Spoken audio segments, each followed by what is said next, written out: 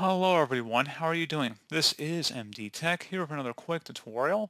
In today's tutorial, I'm going to show you guys how to disable or turn off automatic proxy setup on your Windows 11 or Windows 10 computer.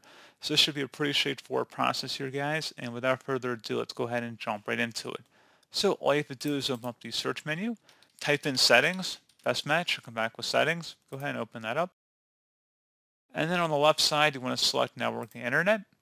And then on the right side, you want to go down and select proxy server for Wi-Fi and Ethernet connections. And where it says automatically detect settings, if you want to turn that off or turn off automatic proxy setup configuration, you can just toggle that to the off position. Otherwise, if you want to turn that on, you can just toggle to the on position. So pretty straightforward process here, guys. I do hope I was able to help you out, and I do look forward to catching you all in the next tutorial. Goodbye.